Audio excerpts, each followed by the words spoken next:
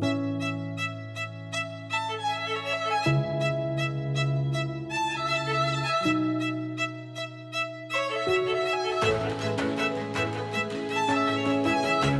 to Fit to Speak from the Archives. I'm Eugene Obah, glad as ever to be with you. It's been a little over 2.5 years since the novel coronavirus pandemic gripped the world, and things, for better or worse, are coming back to normal, such that it is. But as with many universities during that time, the college experience at the University of Maryland was anything but, particularly for one day in February of 2021, in which the university briefly shut down, which I commented on in a special edition of Fit to Speak, which we will revisit in a few minutes. But first, two things I want to talk about to start off this finale. Earlier this month, U.S. President Joe Biden announced that Americans who have been convicted of marijuana possession at the federal level will be pardoned. Now, this is via executive order, and considering the president's stance over the years on marijuana, this is a big frickin' deal. Remember that the DEA still, perhaps for now, has the green leafy substance as a Schedule I drug right up there with heroin and LSD. According to the Biden administration, over 6,500 people will benefit from this executive action. I applaud this move tremendously because, among other reasons, this will start a crescendo of legalizing marijuana in the United States, which I support, as well as perhaps other drugs, and maybe this will provide the opportunity to reform our alcohol laws, much of our puritanical alcohol laws as well. I will lay out these reasons in an exclusive Substack article for paid subscribers, so go to csemedia.substack.com right now and become a paid subscriber today for as little as $5 a month so that you can see the article. Finally, I was fortunate enough to meet, as I do every year, at the Ocean City Film Festival in Ocean City, Maryland, other independent filmmakers, including Melissa Jo Peltier, who wrote and directed this film, The Game Is Up, which I highly, highly recommend. It's a must-see as we count down the days, yes, days, to the midterms.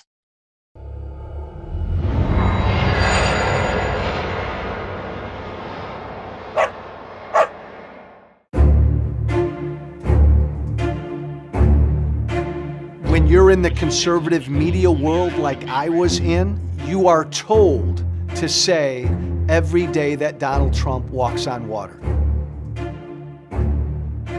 I was told by my bosses to only say good things about Donald Trump. I told them to go. Most of our opinions about Donald Trump do not come from CNN or from MSNBC or from Fox. Most of our opinions about Donald Trump come from Donald Trump himself. People say, oh, I should get over it, I should move on, but it's like, how can you? I mean, they lied about liberals, lied about Democrats, lied about Trump. It's kind of hard to just move on. I know quite a few people my age who are in the Republican Party who they're thinking about leaving the Republican Party. They're thinking about leaving this Trumpism, this phenomenon.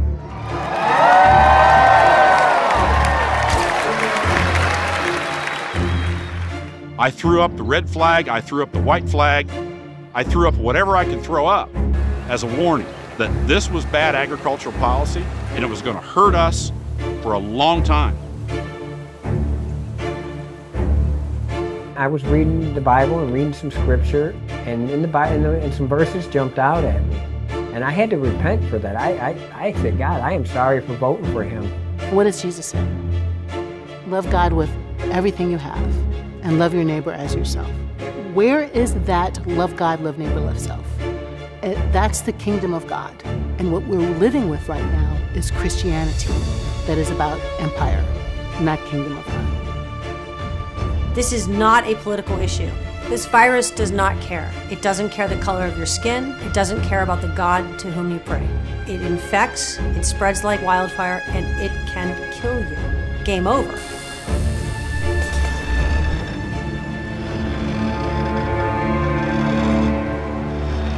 The trailer you just saw, folks, perfectly encapsulates why I believe the film was the highlight of the 2022 festival. This is not a film that's going to beat you over the head with how much the former and twice impeached US president sucks. Okay, this is a very measured film. This has got real people in it. A farmer, a U.S. Army vet, people of faith, and others who supported Trump and at great personal risk at that. One of the other folks among the core of the film was former Congressman and presidential candidate Joe Walsh, who, while not an enthusiastic supporter, tried to see the good, such that it is, in Trump.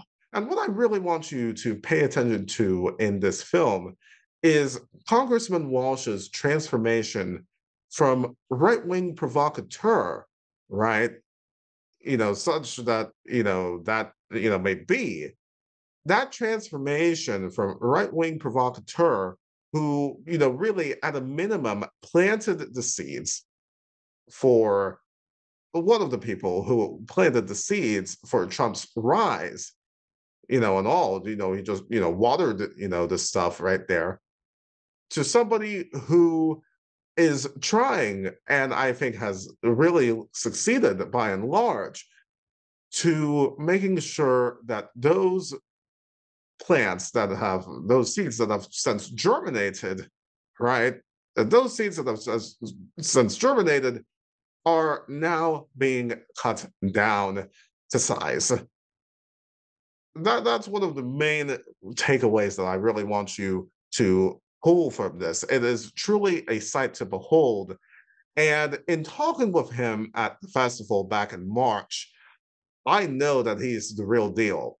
And that eradication of those plants, okay, that really allowed for the kind of nonsense that we see today, that spirit of eradication of this rise, that's a spirit that carries, I believe, throughout the film.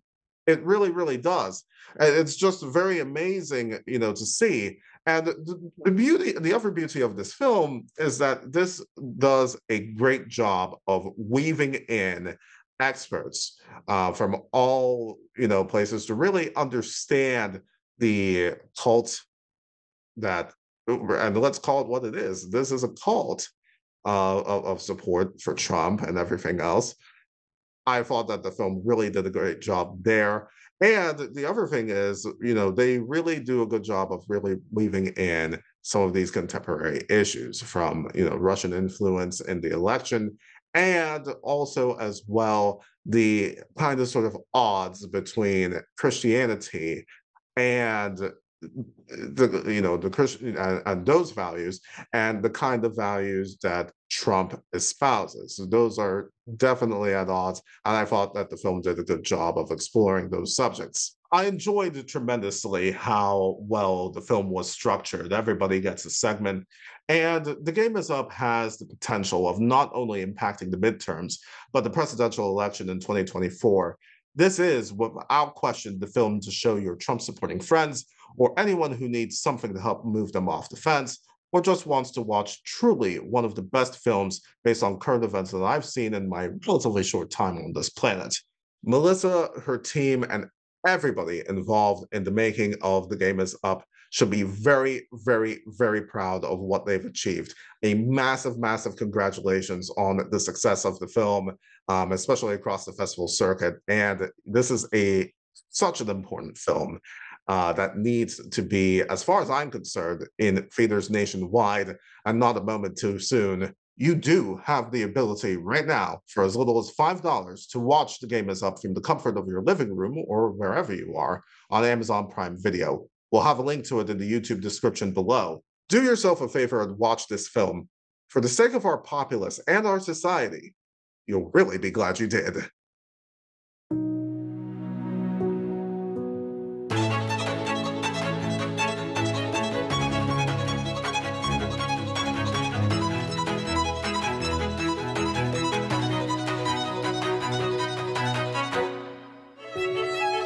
Hello and welcome to Fit to Speak. I'm Eugene Obah. So glad to have you with us.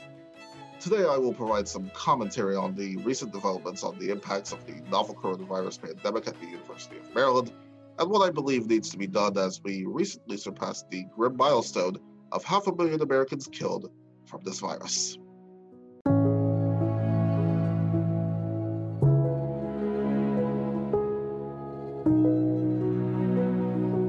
Now, folks, there has been hell in a shell at the University of Maryland over the last week or so. The news that has been going around really should not be a surprise to anyone, especially those who have been following all of the developments on campus this academic year. In the last week of February, the University of Maryland went into an entirely virtual learning model for a week on the back of increasing cases of the coronavirus on campus. We enumerated this lockdown, or sequester in place, as it were, on the February 25th edition of this program, and it's an episode worth revisiting right here on this YouTube channel. Now, the situation at the University of Maryland, let's be clear, this is not unique to University of Maryland. A lot of places are going through this. The virus really knows no boundaries, but it serves as a reminder that even with a massive decline in cases in the US, we are still in a global pandemic.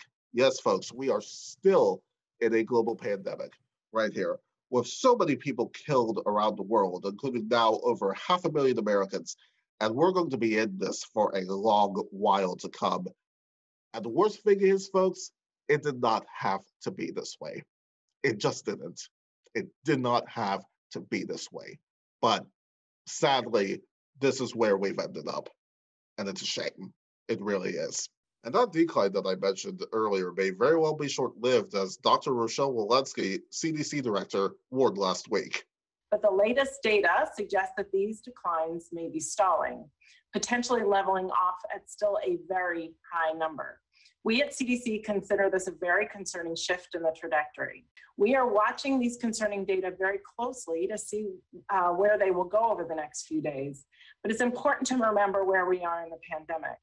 Things are tenuous. Now is not the time to relax restrictions. Most recently, Dr. Anthony Fauci, in an interview with CNN's Dana Bash, said it is possible that people will be wearing masks in 2022. Yes, next year, people will be wearing masks. Given the attitudes that some Americans have taken in terms of wearing masks and socially distancing and following the rules, and you even have some idiots who are convinced that somehow there is absolutely zero flu. I wish I was making that stuff up. I think that the good doctor was a little generous in saying that 2022 would be the time that, people will be still wearing masks. I think if you add 10 years to that, I think that's where the US will be. Now, what I think about what's happening at the University of Maryland, it's a pity. I think it's sad what's happening. And it just goes to show that I think that the hybrid model, that is, having the in-person classes and then having some classes that are entirely virtual, to me, it's not working. It's not working. This should not have even been a thing, okay?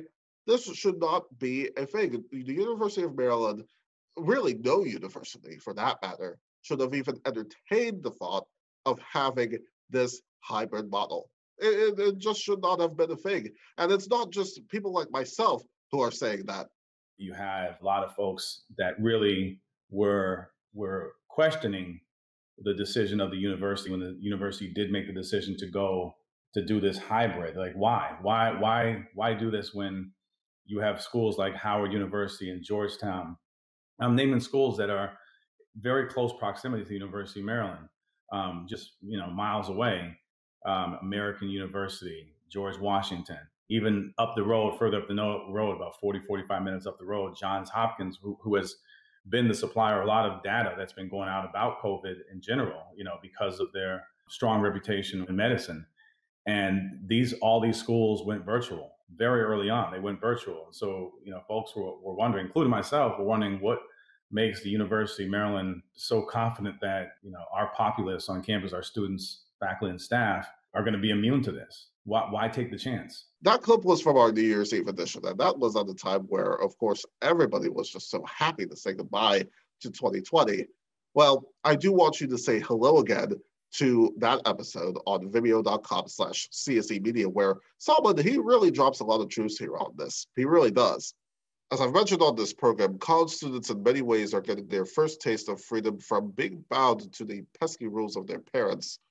And remember, in most college towns across America and most certainly around the world, it's not just the campus that people will be on.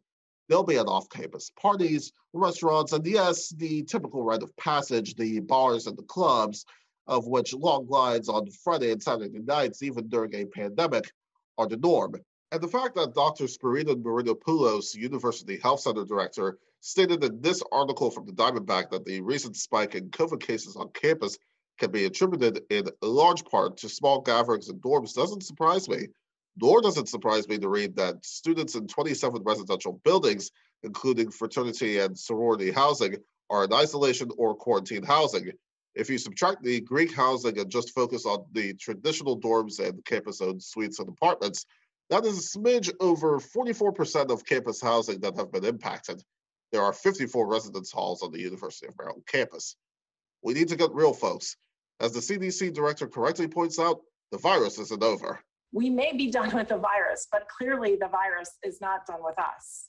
We cannot get comfortable or give in to a false sense of security that the worst of the pandemic is behind us. Stuff like what is happening at the University of Maryland will continue to happen, not unless the attitudes change. And remember that right now, as of the time of this recording, no college student is eligible to get the vaccine. Nobody knows what the post-pandemic future may hold, whenever that comes, which made it all the more interesting to me that the university was the first in the region to indicate its intent to return to entirely in-person learning in the fall, yes, with the proviso that conditions warrant. One thing is clear, folks. It's time right now for the turtle to hide in its shell, at least for the balance of the semester. We've truly come a long way. Maybe not the idiot I mentioned earlier in the program who thought that there was no flu, but those of us with actual brain cells, we should be very lucky indeed. And I'm very, very lucky to have all of you watching. Thank you so much for watching Fit to Speak from the Archives. This has been a great past 13 weeks. We hope that the conversations that we have shared with you over that time have been worthwhile. Now, the regular edition of Fit to Speak will come back November 23rd. That's right. The return of Fit to Speak from this extended break is coming at you the day before Thanksgiving here in the US. We hope to see you then. In the meantime, be sure to follow us on all of our social media accounts and be sure to check out our Substack and Patreon pages for exclusive content and to support all the work that we do here. Finally, don't forget to subscribe and ring the bell on our YouTube channel so that you do not miss any of our episodes.